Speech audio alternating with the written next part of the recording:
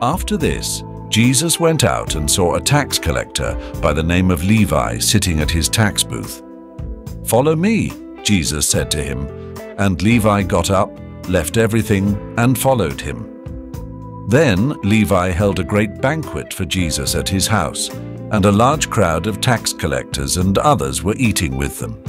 But the Pharisees and the teachers of the law who belonged to their sect complained to his disciples, "Why do you eat and drink with tax collectors and sinners?" Jesus answered them, "It is not the healthy who need a doctor, but the sick. I have not come to call the righteous, but sinners to repentance."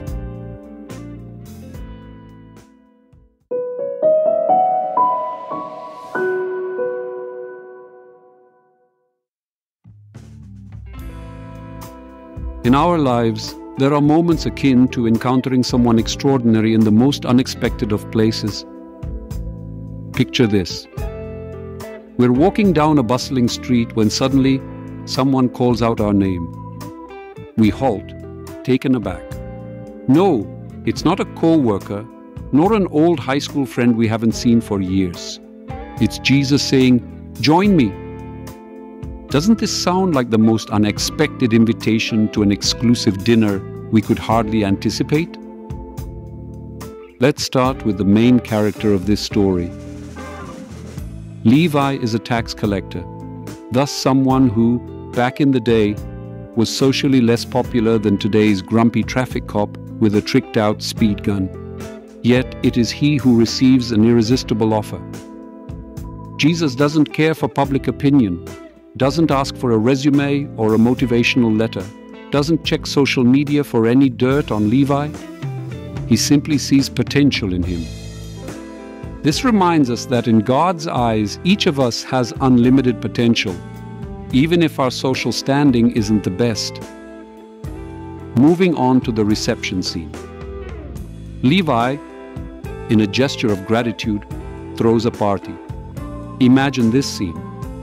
Jesus, seated at a table with people most of society would steer clear of. It's like inviting both disco polo fans and opera aficionados to a party, hoping they'll all get along. Yet Jesus shows that at his table, there's a place for everyone. The Messiah shows us that our gatherings and our tables should be open to all, even to those we find hard to like. When the Pharisees start to lob words of criticism, Jesus responds with a simple yet profound message.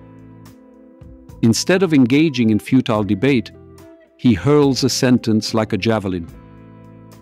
Christ reminds us that he didn't come to join a mutual admiration club, but to reach those who truly need his medicine.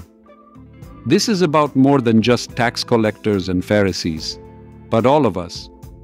For who among us doesn't need a band-aid for life's scrapes? Or perhaps someone needs an antibiotic to cure an infection of chronic sin. Levi's story teaches us that God doesn't look at who we are, what we have, or how trendy we are. He sees our hearts and what we can become. Life with Jesus is not an event with a dress code. It's a celebration to which everyone is invited just as they are. But beware, the ticket in is a heart open to his grace.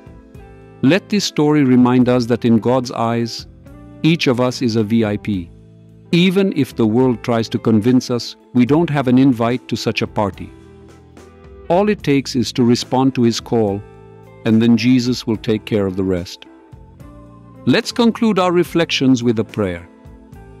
Lord Jesus, you came to call not the righteous, but sinners to repentance and collaboration. Open our hearts to your word and grace.